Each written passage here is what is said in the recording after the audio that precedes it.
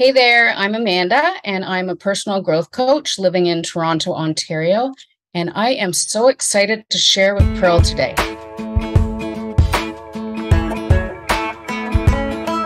Hello, sunshine, good to see you again. Had to walk out to let you back in. Stuck in a storm of a relationship. Lost my fire. Oh, and I forgot about me for way too long. But it's rolled on. Now there ain't no shade around here. Once you leave the clouds, you're under 80. Funny how there ain't no rain or clear. Why'd it take so long to leave you in the rearview mirror? Now nobody gonna steal my sunshine or turn my blue sky gray. All I know is at the end of the day, wildflowers grow when there ain't no shade. Hey everybody, it's Pearl again, and welcome to another conversation with Pearl. And I'm so excited because, as some of you have heard, I have a couple of friends in Canada, and here we are today with another amazing guest all the way from Canada. And her name is Amanda Kirkland. She is a self-professed practitioner of self-care. You guys know we love self-care. She is a BABE, which stands for Balanced, Authentic Babe Extraordinaire. Narcissists and toxic relationships used to surround her like a magnetic field. She estranged herself from her parents and one sister almost 10 years ago. And today, she says her life is like 31 flavors of Baskin-Robbins ice cream. I just like the rocky road. I'm good with that. So the younger version of Amanda was obsessed with reading books and watching movies about the guilty. At one point, she thought she wanted to be a criminal prosecutor or crown attorney, depending on what country you were living in. Turns out she didn't have the grades or the stomach for it. So Amanda got into real estate development for a short while. Now she is she's now a personal growth coach, a yoga junkie, shopping fiend to the rival of Julia Roberts. Who doesn't want to be that? Obsessed dog lover and the style at home wannabe interior designer. Amanda's clients are strong women, and she has a few men in there who struggle with toxic relationships and want to start living their best lives on the terms of their own and by their own rules. Welcome to the show, Amanda. So excited to have you. I'm so excited to be here. So we were having some conversations ahead of time, so I know a little bit about your story, but what I'd love for you to share with the listeners is what brought you from being wanting to be an attorney and then starting to find yourself and realizing that you need to put some boundaries around your life and really to embrace and fall into what you see as your self-care. And so give us a little bit of a background of what led you to the path of doing what you're doing today. Kind of came in the middle of the process or towards the end of the process, to be perfectly honest. I had a job in real estate development, senior level, for almost 30 years. And the project I was working on was coming to an end. I loved the work I did. It was not a particularly healthy work environment or happy work environment. And I had to decide whether to stay in the industry or figure out something else I wanted to do. And in my early 50s, I didn't want to go backwards. I researched staying in that field, and I was going to have to take a substantial pay cut and then be reporting to various levels and commuting and working strict hours. And that's not what I was about. So I started going down the path of what do you like doing and enjoy doing, and what are you good at doing? And one of the things was organizing, doing, arranging, getting things done.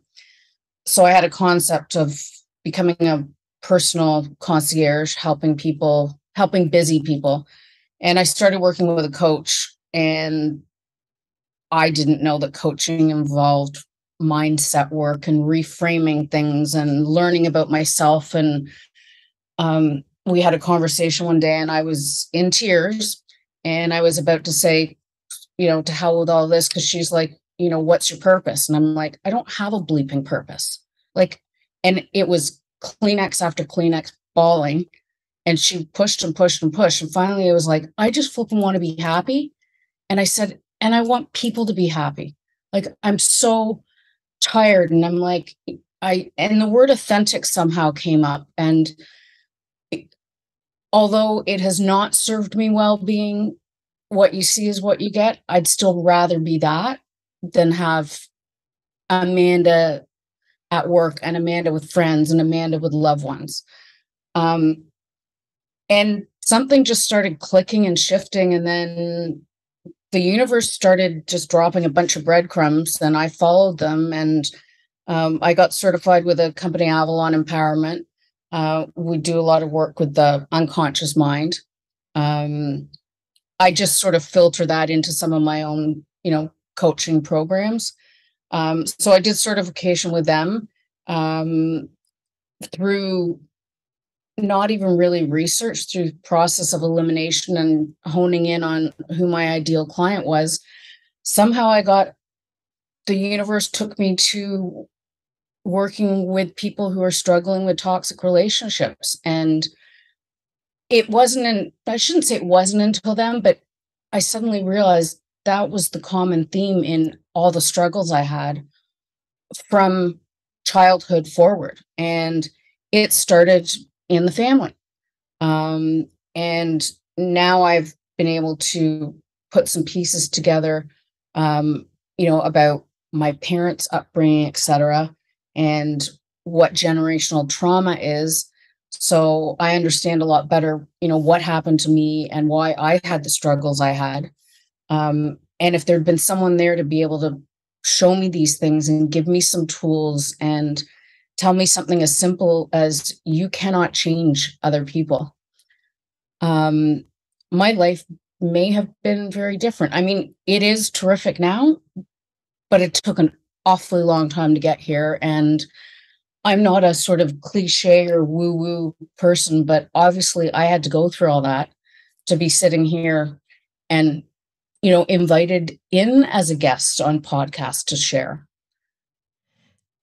Yeah, I mean, I like what you said too. And we have to go through, I love that you took a coach to get you to, to realize your passion and what you wanted, and to be able to say that. And, that was a blessing for you to have somebody like to show up in your life, because a lot of people don't have that opportunity that will push them to be like, what is it you really want? Like, what's that passion inside? Because I think what happens, and, we talked a little bit before coming on too about my background with my parents. I think what happens is, we, as kids, we believe our parents are all these be all, end all. And then we're supposed to do everything they say.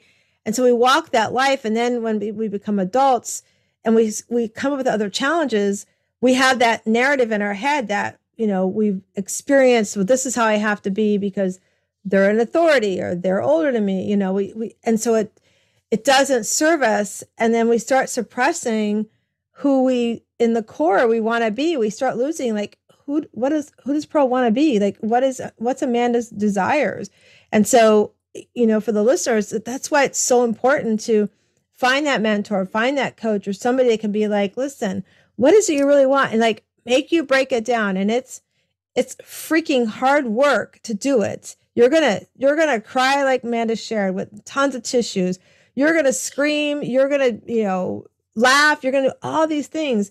But if you allow yourself to like push through this and push through all the stuff you've put down in their belly for many, many years, you're gonna walk through the other side with like, wow, I wanted to become a coach like Amanda, or I wanted to open a restaurant, or I wanted to be the president of the United States, whatever that is.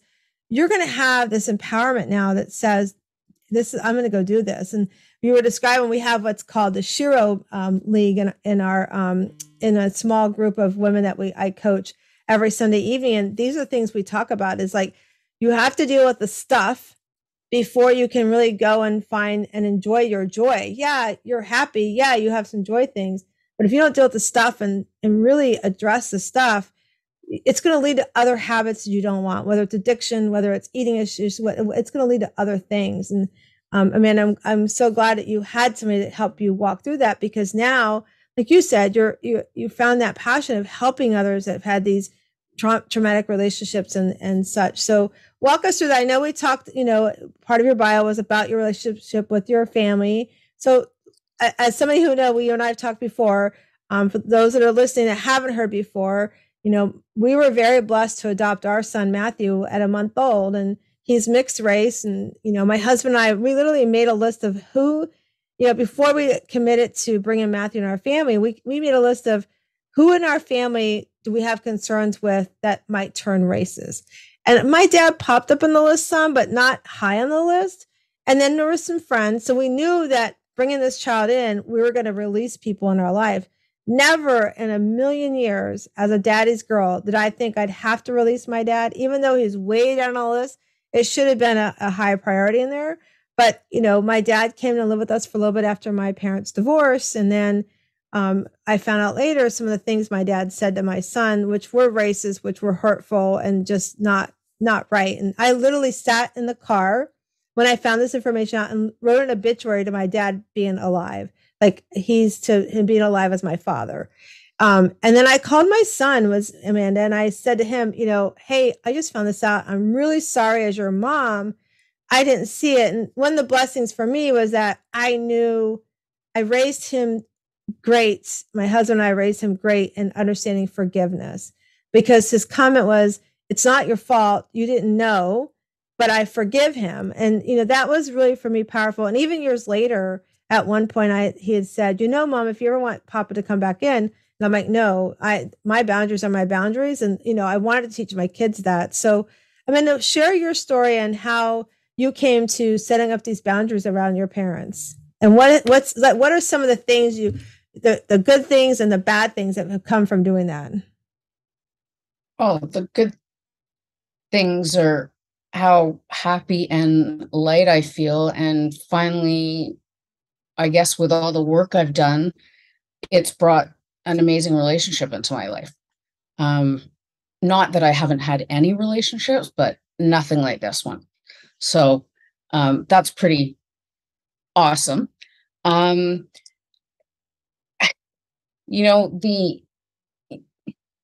You sticking up for your son and listening to that, I started to get a little emotional, because it brought back a situation where we were at the farm for a holiday weekend, and there were friends over and their kids were there, and they were two kind of odd duck fellows, and they were very full of themselves and being pretty opinionated and a bit male chauvinistic. And I'm used to working in a male dominated industry, and I can hold my own, no problem. I was in the throes of an eating disorder. So chemically and mentally, I wasn't, balanced. And and I'd had a couple of glasses of wine because it was, a holiday event, probably on an empty stomach. And I went to my parents and I'm like, can you please tell them to stop? Like, can you talk to them or their parents? Like, this is our house. And I remember being really, really agitated. And my mother basically refused to do anything because it would embarrass her or them.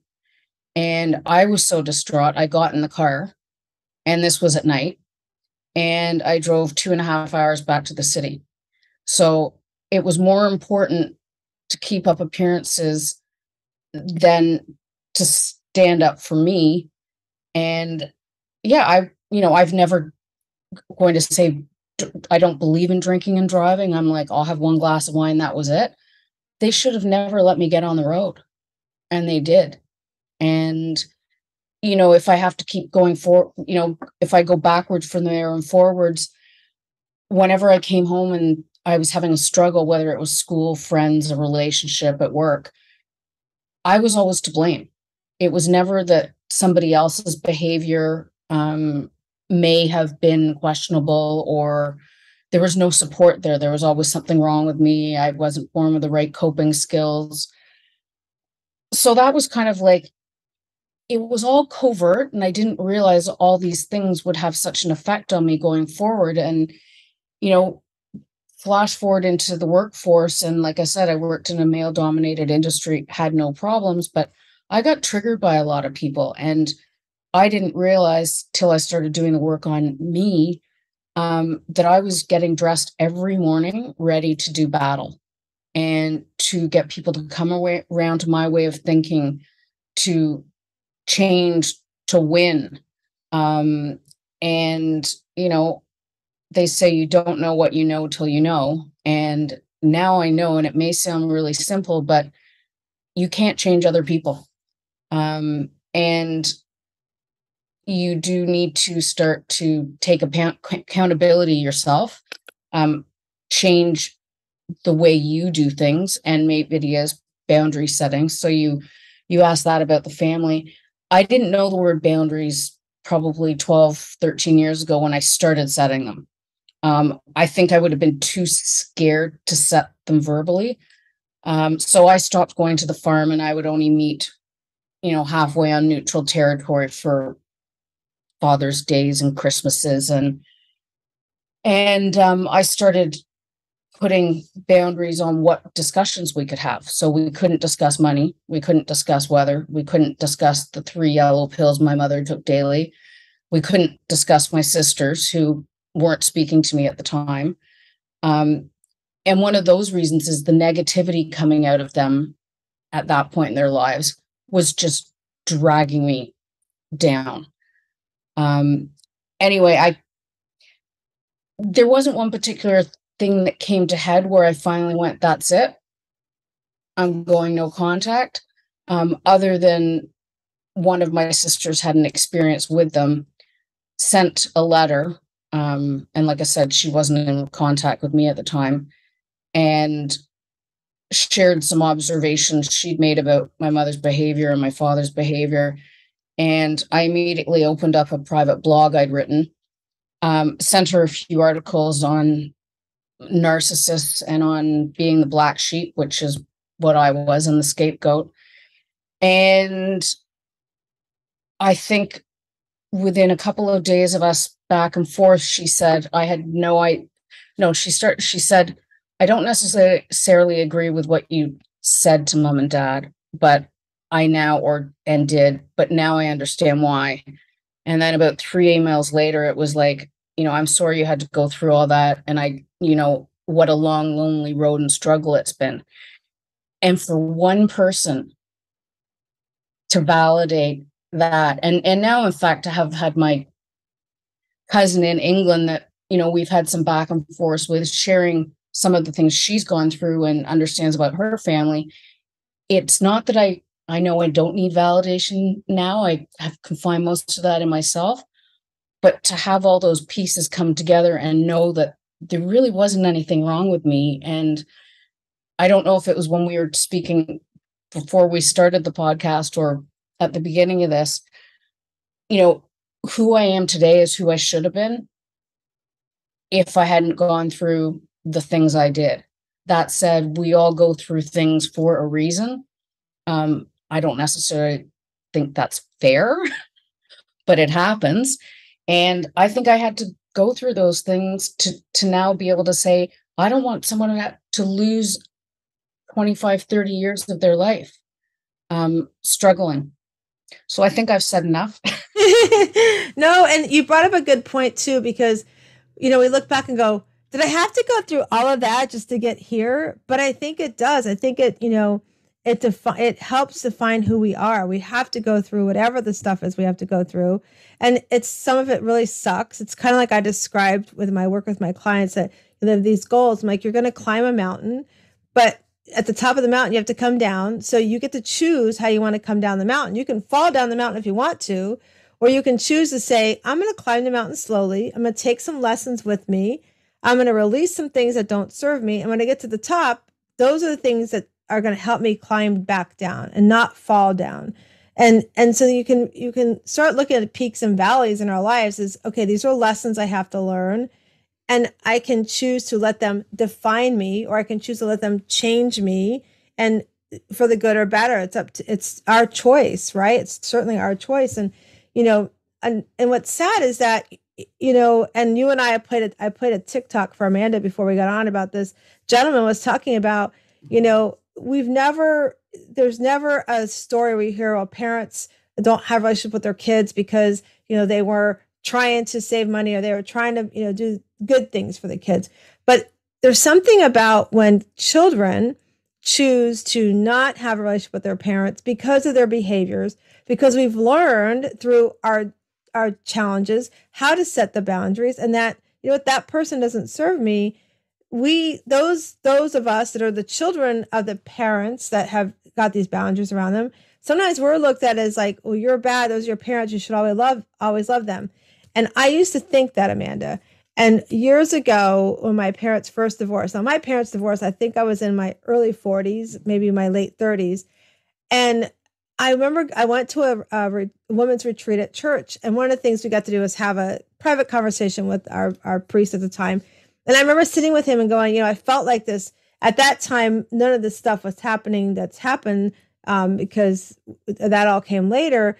But I remember saying to him, I feel like I've got these two parents that are at each other's throat. They're divorced, but they're still trying to put me in the middle. And I don't want to be in the middle. And I'm just so frustrated. One thing he told me, and I have carried this forward always, and this is something you should write down, listeners, is that we don't pick our parents. Our parents are picked for us. But life is our ball game. And how we choose to play our ball game is up to us on what rules we make for the ball game. And so sometimes, again, we don't pick them. We love them, but sometimes they have to sit in the bench. And if you want to let them back in on the game off the bench, great, as long as they're following your rules. But if they can't find the rules, it's okay for them to sit permanently on the bench. It's not a problem because you're not doing anything wrong, but setting boundaries, setting those expectations of how you will allow others to treat you. And, we have to do that sometimes. And Amanda, you share the example that that's what you've done too in your case. And, I've many times, like right now, my son who passed, Matt, he has a really good friend he's in the middle of this situation with his daughter. And he is one of those young men that you would want your daughter to marry. You would want to be the father of your grandchildren because he just loves his daughter so much. The challenge is the girl that he's going through all this custody issues with. They were never married, but they're, have this custody issue, is she's using the daughter as like this pawn, oh, if you want to see her, put gas in my car. If you want to see her, I need groceries, like all these things. So he has an attorney, but I had a conversation with him. I said, I need you to get some cojones. I need you to step up for her because she's 5 years old. And if you don't do something now, these next 2 years and what she's gone through so far with these 5 years, they're going to define the rest of her life on how she expects to be treated, on how she should, cower down to people, and how she can be used. And, I'm getting through to him and he's fighting, but, it's so important that we do understand that this childhood trauma that we have as we get older, it still carries with us. And then when we become these adults and we do this work like you've done, Amanda, and I've done, it brings it back to the surface. And like I said before, we can choose how we want to move forward with it. You can choose to have a relationship with whoever it is. It could be a sibling, it could be a parent, it could be a friend, whoever that is. You have to put those boundaries around those relationships, and you're in control of the gate, whether the gate is open or not again. And if somebody, has anything to say about it, trust me, I had people, and I'm sure Amanda, you probably share too, where we've had people say to me, like, I can't believe you're talking or treating them. I can't believe you'll call them, blah, blah, blah. I'm like, I'm okay with that. And the listeners are probably going, I'm going to address this too. I've had somebody say to me, well, what happens if he dies? And I'm like, well, in my book right now, he's already passed because nobody that was my father would have treated my son that way. So really in my book, he has passed. His name is just XYZ name. And if he passes, I wish him well. I don't want any ill will on him. But, those are things that as children who have boundaries around our parents or siblings or whatever that is, I don't want anybody to think that we don't think, gosh, I wish it could be better, because certainly I wish it could be better, but it's not. And it's not our choice. It's our choice to have the boundaries around us, but it's their choice to do the behaviors. 100%. Yeah, it is. And at the beginning, it was really difficult explaining to people. I'd run into someone, they'd say, how are your parents? And I'm like, I'm actually estranged from them. And the look of horror, I remember it was one of their friends once that they probably hadn't seen in a while. She just looked disgusted with me. And then it happened another time, and that woman almost looked like she could get it a little bit. But I'm not angry. I'm not bitter. I'm disappointed. I had a picture perfect childhood. I mean, we really didn't want for anything. And I didn't realize how much, I went home every night for 3 years in high school and bawled my eyes out because I was so unhappy at the school. I didn't like it. I wanted to go to public school, not private school. And I was told I almost gave my mother a nervous breakdown. Like listen to what your kids are saying to you. I don't know where some of the stuff from these podcasts is so cool because the weirdest stuff just kind of pops out. But it was, I wrote an article actually for local magazine I contribute to, and it was called Framily. And I remember years ago, my therapist telling me that it's the exception, not the rule, that family are friends. So, society thinks it should be one way, and it is really frowned upon. But, my sister and I have talked about it before. If it was an abusive relationship, are you going to tell the male or female that they need to go back because they were married? Because that's what you're telling me to do if I need to go back to a dysfunctional family dynamic that I know is not going to change. So the answer is no. In my coaching, my go-to is not to tell someone to estrange themselves. I mean, some of my clients are already at that, have done that. Some are just having difficulty in those situations. I know in one of my coaching programs I was in, there was another girl in there, and much younger than me, had a very difficult relationship with her family. And she started using the tools that we were learning and trained in to adjust her behavior. And I remember her coming on a call one day, and the relationship with her parents did a 180. And it was pretty emotional for me because at the time I was like, oh, does that mean you're supposed to tell me that if I I should change my behavior and open the door again? And that wasn't what was being said, but I've seen firsthand how just making adjustments in your own behavior can change the trajectory and the outcome of a lot of situations.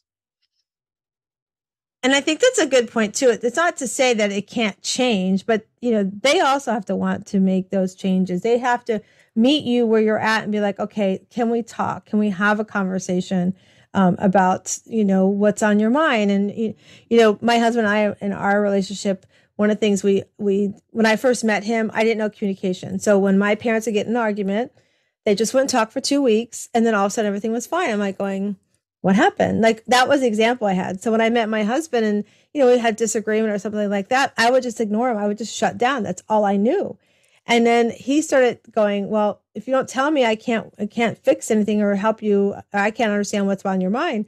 And so he got to the point where he's like, well, she's not responding, so I'm going to answer for her. And he would start having conversations for me, and he would answer for me. I'm like, I wasn't going to say that. That's not what I was going to say in that situation. And so I learned communication because of him, but I didn't have that example. So, with my mom, my mom got very adamant, and she held this, this animosity to me because at one point in my life, my dad had come and lived with us.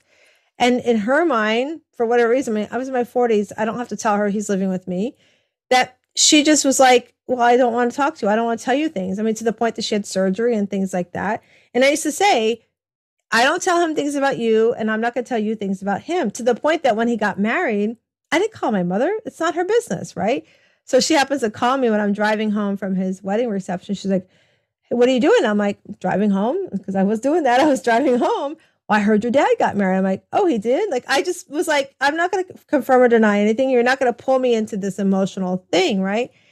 And she's like, well, yeah. I'm like, well, you don't want to know things. So example A of I don't tell you things, but she still held this. And you and I talked about this before we got on here. She still held this, animosity to me, to the point that my brother had seen it over a year ago.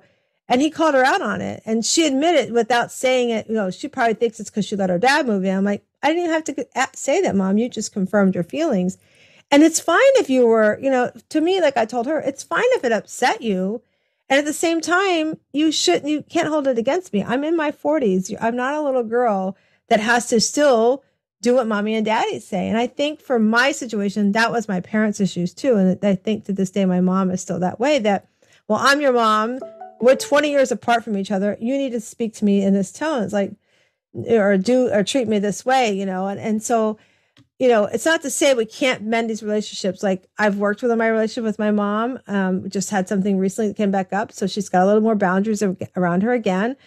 But to listeners, what we're saying here, Amanda and I are saying that it doesn't mean you can't mend a relationship. But what we're saying is, as Amanda said, we would never, ever ask somebody to go back to an abusive situation. So why would we expect children or anybody to go back to any kind of relationship that they were treated in a narcissist way or treated, in an abusive manner that's not healthy for that person? And I think what happens is we look at those relationships as, well, this is parents and this is every other relationship. And we have to look at them that they're all the same, I'll give another example. I had a really good friend. We became fast friends. I was everywhere to be seen with her. She was in a relationship that ended. My husband and I opened our doors in our house for her and her son to come stay with us. And she went away on this retreat and something happened. And when she came home, I asked her about it because I was concerned and some things that she had brought home with her. And her comment to me was a very, sad thing about people dying all the time. And I was like, yeah, no, that doesn't line up with what I believe in. And so I asked her to leave. And again, that was because I have boundaries. And I think one of the things we have to take from this episode today is that you have to have boundaries, and they need to be healthy boundaries, and they need to be around relationships as well. And so, Amanda, what I want to know is, as you work with your clients, like, how do you help them accept, because it's hard. We're kids, no matter what. We're still that little girl inside, that little boy inside. We want our parents to love us. There's always that, that feeling of, why don't you love me, or why don't you treat me better? And so as we walk through what we're talking about, it's really hard because that little girl or that little child is still going, but what if sometimes? So, it took me a while to go through, no more what ifs. This is what's happening. And so how do you help your clients like walk through that acceptance and that reality of relationships, like especially with parents that are, possibly have to have these strict boundaries around them? A lot of it, I mean, first of all, it takes time. It's not a matter of just, I have an ebook that's 4 secrets strong, gritty women need to know to rise above toxic relationships, where there's something on boundary setting, saying no, communication 101.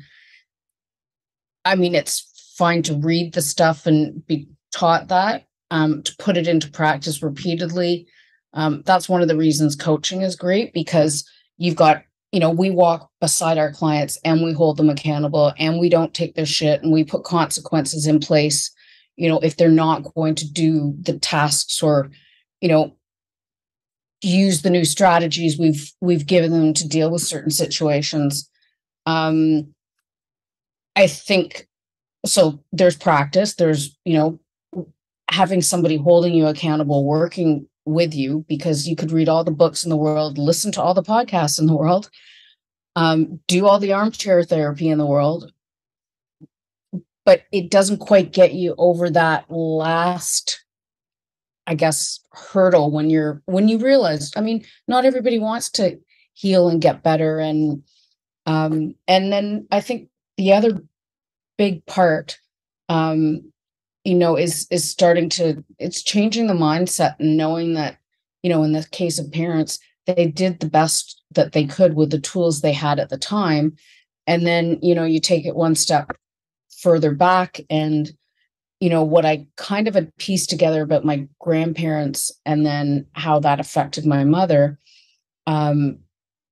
it starts to make sense. So, when you realize, it's another saying, the person is not their behavior. There's stuff that's gone on that causes, I've gone into boardroom meetings and everybody's sitting around the table, egos checked. I'm supposed to run it. And then there's, I'm going to say the guy with the short man complex, no offense if there's any male listeners, who starts being overbearing and all about him and, pounding his chest.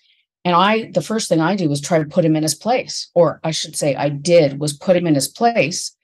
And, there's a force of wills going on.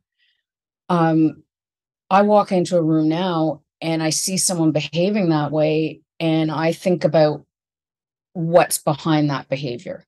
And I'm not going to react. First of all, I'm going to respond differently. My body language would be different. And this is all things that, I wish I'd been aware of when I was in those situations. So, those tools and giving, real life examples. And that's one of the reasons, not that I love what I'm doing. I do love what I'm doing, but I'm not just trained in some things. I've got the lived experience. So I can take, clients through certain scenarios and what ifs, and like, okay, so you tell me what happened in this particular instance, and then we can walk it forward and how you want that to look tomorrow or next time. Yeah. And, I also too, like, to understand, I love how you talk about, you help them walk through the what ifs and break it all down. I'm 58 years young. And so I always talk about, oftentimes, like, our parents didn't have great examples of, because my granny worked all day and my grandfather was away at the war, and then my dad, same thing. My dad was, did 3 tours in Vietnam, and then he's coming back and forth. And I've had people say, well, because of the war. I'm like, no, that's not an excuse to treat me and the way that I was treated or my son was treated or what have you. But to understand that, I'm glad today there's a lot more, and I think if anything came out of COVID, there's a lot more mental wellness awareness, because we talk about these things now, and we talk about getting our kids help, and we're doing it younger, and watching young moms, like, on these YouTubes and TikToks and stuff, teaching their kids at little ages to, like, positive affirmations and things like that. And like you said something earlier, is like listening to our kids, like, that's something, like, right now, if there's a parent listening, if I could say anything and back up what Amanda said as well, is that we have to listen to our kids. Like, even though they come home and you think, oh, that's so silly, or that's just kids being kids. No, listen to it, walk them through it, ask them how that makes them feel. Ask them, well, what if it was, ask what ifs, ask the questions that aren't yes or no answers, like, inquire on their feelings, inquire, well, how did you feel when Johnny said such and such to you, or whatever. It's so important not to invalidate. And, right. In hindsight, I know that's what was happening to me with friendships, in the family, in the workplace. Yeah. And it's really important. I remember when I was first starting in the work field, I would get very emotional sometimes. I would get upset, like, to the point my boss was like, okay, you're allowed to come in here, but you're not allowed to cry. I'm like, you have to validate. At one point I remember going, you have to understand how I'm feeling. I was trying to, explain, but my thing was, it was the communication. I didn't know how to communicate when something bothered me, like I said, from, before I met my husband. So yeah, we have to, as parents, really listen and ask questions, open the conversation. I'm actually part of a great nonprofit called Unsilenced Voices, and it brings awareness to human trafficking and domestic violence. And it's one of the things is, have your eyes open to what your kids are doing. Be aware of what's happening around their surroundings and be involved. Oftentimes we let them sit behind their game systems or what happened, and sometimes that's what's right in front of you, is that that issue. And so I like that you help also the clients understand it takes time. It's not something that happens overnight. It's not something that you go, okay, I'm going to do this and you feel better. I mean, there's times, that would I like to call my dad and be like, hey, yeah, sure. There's things that happen. And, my younger son is dating an amazing girl and he'll probably get married. He's, they're trying to buy their first house. Those are things that, as our grandparents, I would love for them to be part of. And, and they're just not. And for me, when I did set these boundaries around my parents, one thing I did to make sure is, especially with my dad, I'm like, I'm not telling you I don't want you involved with your grandchildren. You are more than welcome to be involved with them. They were younger, so they weren't 18 yet. So, but there'll be some boundaries around that. I'm not going to keep them from you because I want them to know their grandparents. But my dad chose not to. So that was his choice, and oftentimes we get forced to make a choice that we're not wanting to make, but it's the best thing for us. And so I'm glad that you also reminded us that it also takes time, just like just with ourselves, just having a relationship with ourselves, in the Shiro League, we talk about, finding the strength and becoming strong enough to put yourself first, to overcome being a people pleaser, because, for so many years, you may have been that person that said yes to everybody else, but no to yourself. And so, as you walk through and you become stronger, you start feeling that feeling of happiness inside. Like you get that, a little bit of that joy starts stirring up, and you start feeling happier because you're strong enough now to say, I have boundaries. I need my self-care. I'm not going to say yes to all this or yes to this situation. And then that ease, you become empowered. You have this new strength. You're feeling happy. You're empowered to say, I want to go start a business. Like Amanda, I want to go start my coaching business and share my message. I don't like being a stay-at-home mom. I want to go back to the workforce. You have that empowerment now that you feel like your voice can be heard. And then the R stands for radiant, where you're glowing up because you're stepping into all of these things that you have kind of put aside for a while there because you allowed everybody else to control your feelings. And then that O is you become that original self. Earlier, Amanda, I think you led to authentic self. I love original, but it's also known as authentic because I feel like that original person was always there. But because we go through things like relationships with our parents or relationships with loved ones or friends or whatever that is, we push it down and we forget to nurture that. And as we start nurturing it, then we have this whole new outlook on life. When we walk around with our cape so tight around us that we can button it back because we've got this, this power of taking care of ourselves first. And that includes boundaries, like we're talking today with Amanda about, around family, jobs, whatever that is. And, it's really, really powerful. So I want to know, Amanda, tell me about Babe, Balanced, Authentic, Babe Extraordinaire. Walk us through that a little bit. Well, it was originally Bitch. And I can't remember what the acronym was for it, but it was Babe something, something, something. And as I started getting more into my coaching work and continuing on my own journey, it didn't resonate with me anymore. I've always been told I was unapproachable. A real estate agent I worked with a few years ago called me gritty. And it wasn't in a good way. It was in a negative way. And I kind of was like, okay, so I'm unapproachable. I'm gritty. And I'm not those things really underneath. People started responding to me differently. I'd post something on Facebook that was, I don't know, different than people saw me before, but I started getting like, oh my God, you look so cute. Well, the word cute and Amanda did not ever go together. Now, you know what? I can be cute and have fun and, laugh a lot more. So the bitch became Babe. And, it's not a stroke myself or pat myself on the back by any means. It's just supposed to be something fun. And I like using it in my signature because, it catches people's attention. I've had a few people that are like, why did you change it to Babe? Bitch was so much better.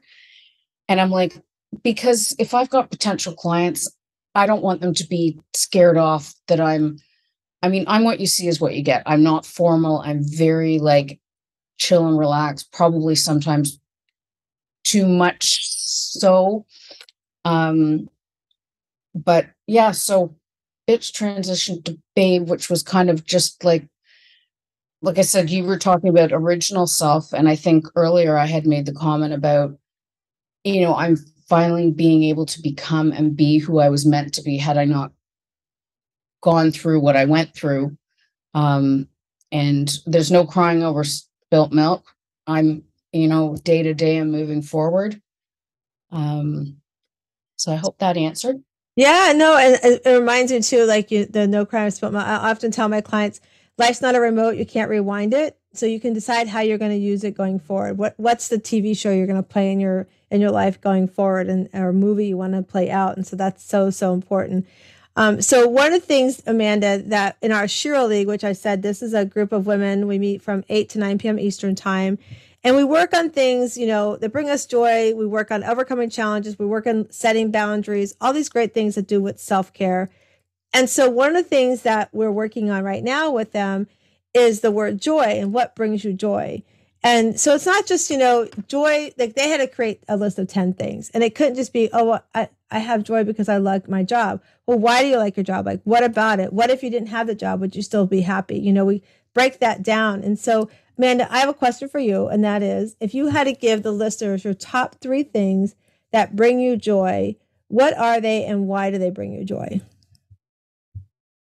Sun and heat bring me joy. Bet you didn't expect that one. Why? It just feels good, and it feels good to feel good, to have that sunshine, that heat hitting your body. And, normally when you're in that temperature zone, you're outside and you're free. The relationship I have now brings me joy.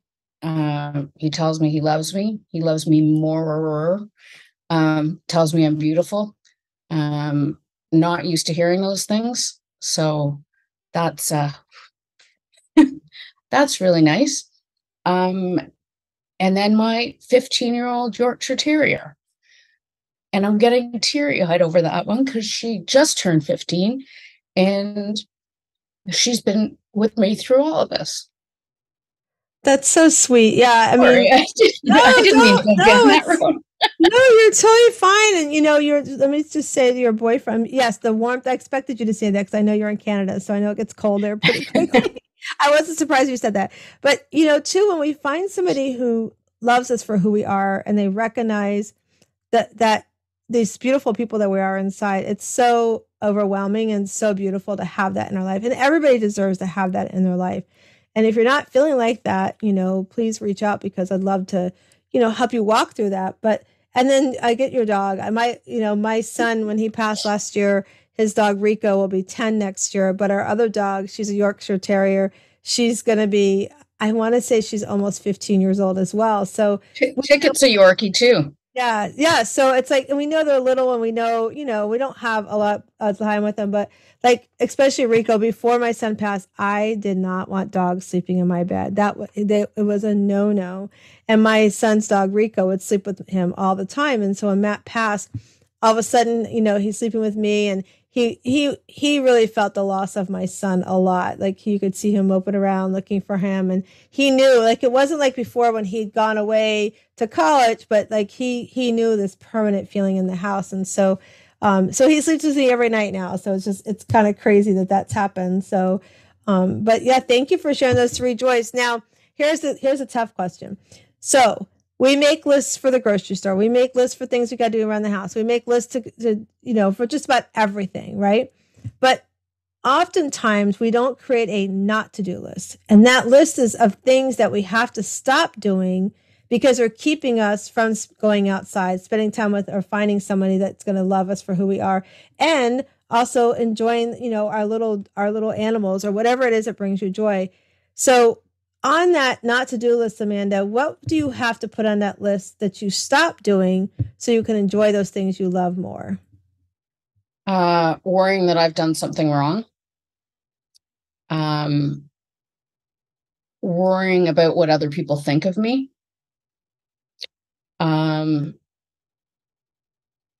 And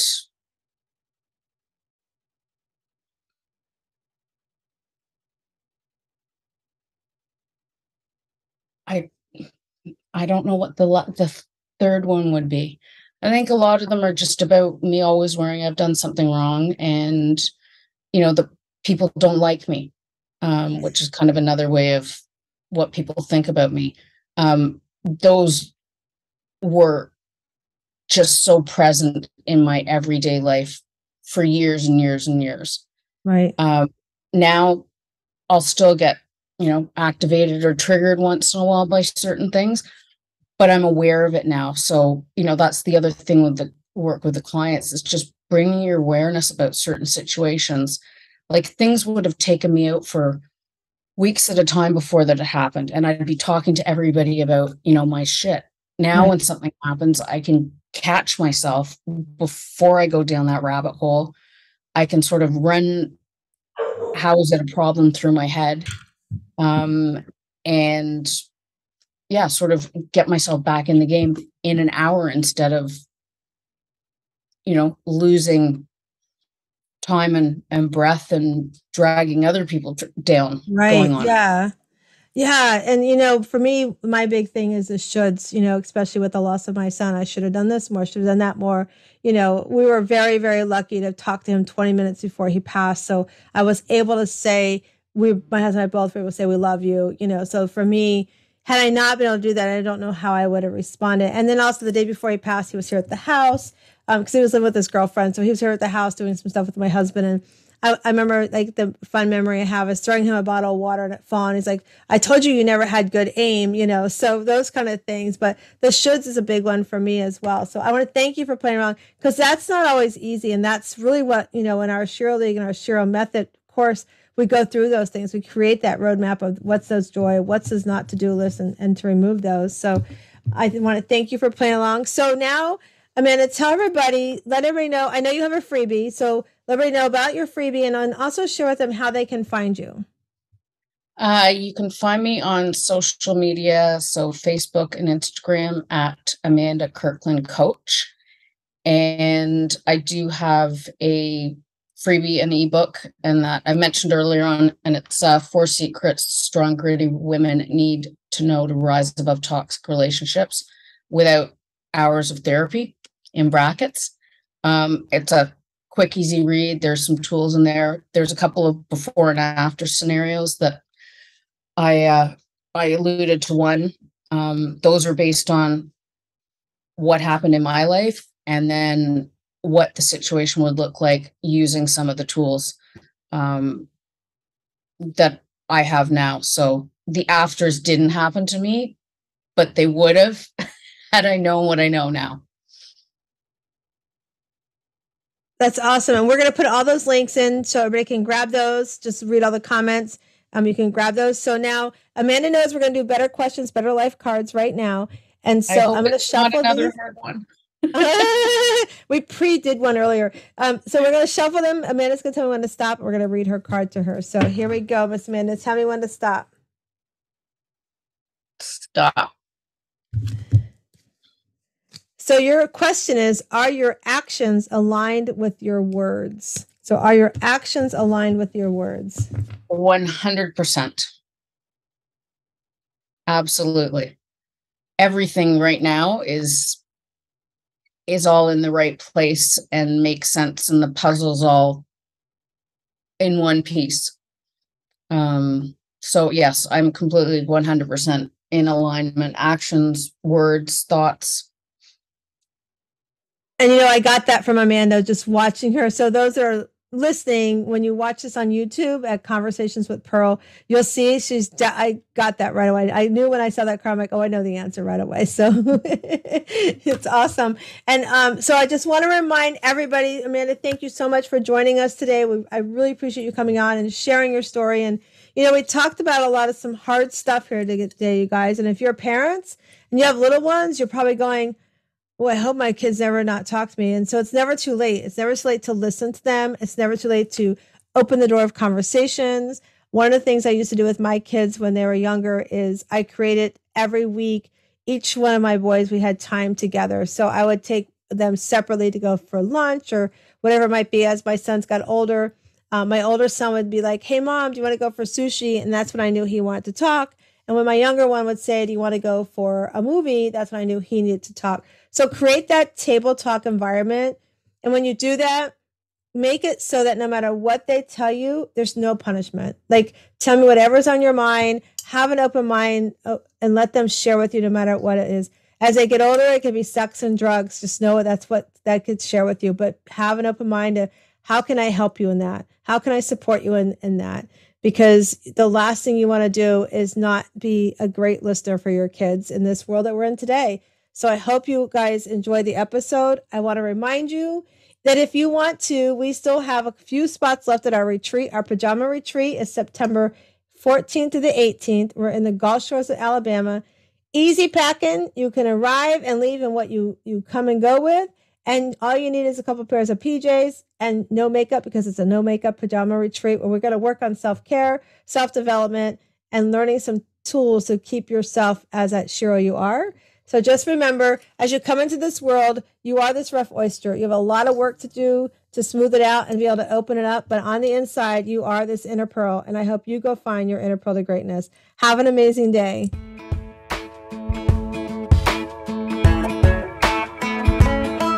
Hello, sunshine, good to see you again. Had to walk out to let you back in. Stuck in a storm.